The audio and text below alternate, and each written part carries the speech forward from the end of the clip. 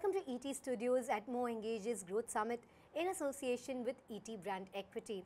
Today we have with us Arvind Iyer, who is the Head of Marketing at Piramal Finance. Thank you so much for joining us today. Thank you so much for having me. You know, let's start off with integrating technology for insight mining. At Piramal Finance, how are you utilizing emerging technologies to mine deep customer data and extract actionable insights?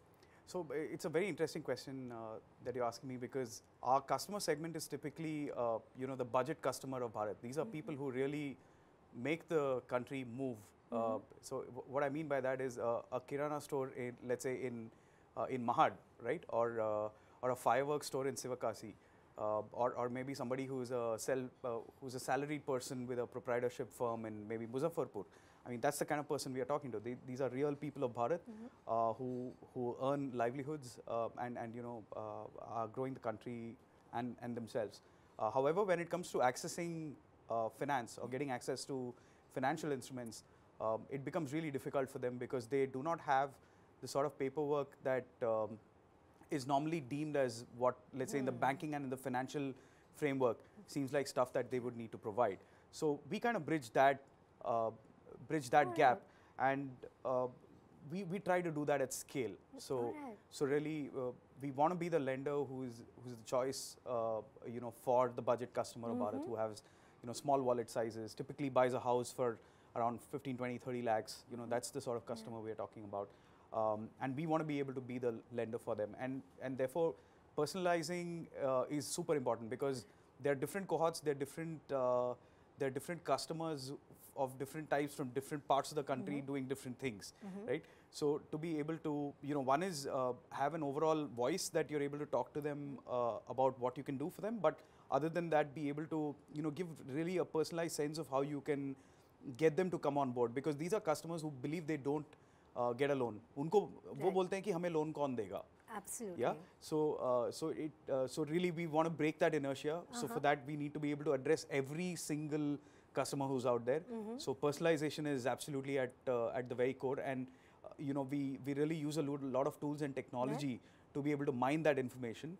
And within the MarTech stack, having, like, let's say, things like a campaign management module, or things that are more customer variables, behavior oriented information that we can infuse from various sources is stuff that we really try and do on a day-to-day basis, and we are continuously improving that. All right, and when it comes to personalization on scale, right, we see food delivery apps doing it, OTT platforms doing it. It's interesting how now BFSI sector is also pivoting towards that.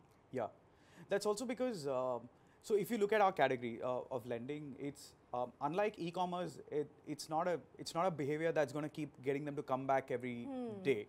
So the frequency is fairly low, but at the time when there is the need for a lending instrument, then there is a lot of transactional anxiety.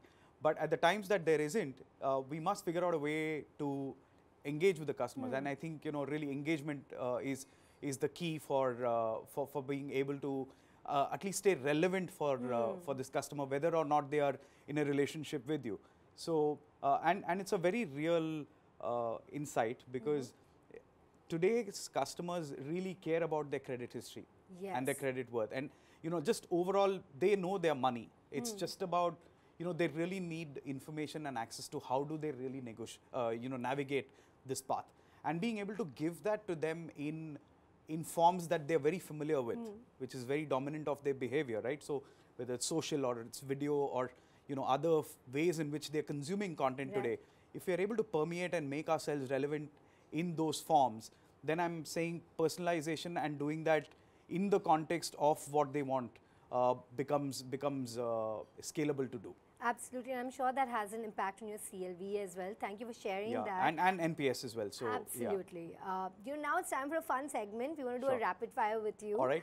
All right. So let's go for the first question. If you had a magic wand and could erase one marketing challenge in 2024, which one would that be?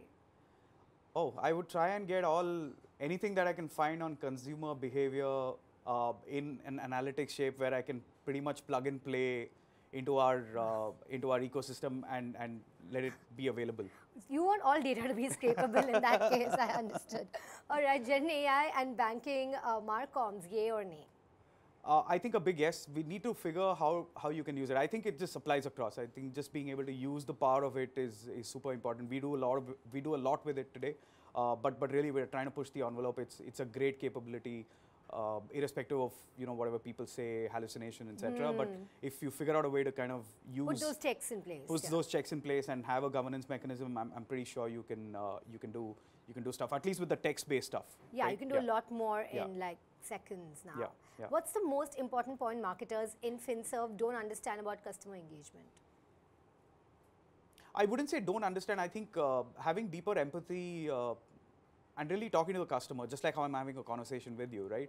So whether the customer comes through to us via a digital way or is walking into a branch, really wouldn't matter. I mean, striking up that conversation and really understanding that person and the ability to turn that into stories can go a long way for a lot of people. Yeah, and that way you kind of take charge of the narrative as well. Yeah. Now rank these in the order of importance: right message, right timing, right channel. Right message, right timing, right channel. Right message would be definitely first. And you said, sorry. Right timing, right channel. Right channel, right timing. All right. And if you could pick one superpower to have as a marketer, which one would that be?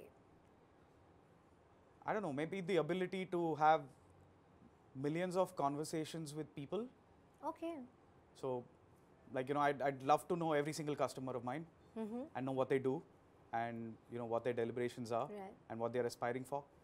If I could have that one superpower, then it's like Bruce Almighty, the way, like, God, he could pretty much listen to everybody. So that, I mean. Then I'm living your dream, because I have hundreds of conversations, many of them very interesting, such as this one. Thank you so much for your time. It was an absolute pleasure. Absolutely. For me also. Thank you so very much for having me. Thank you. Thank you.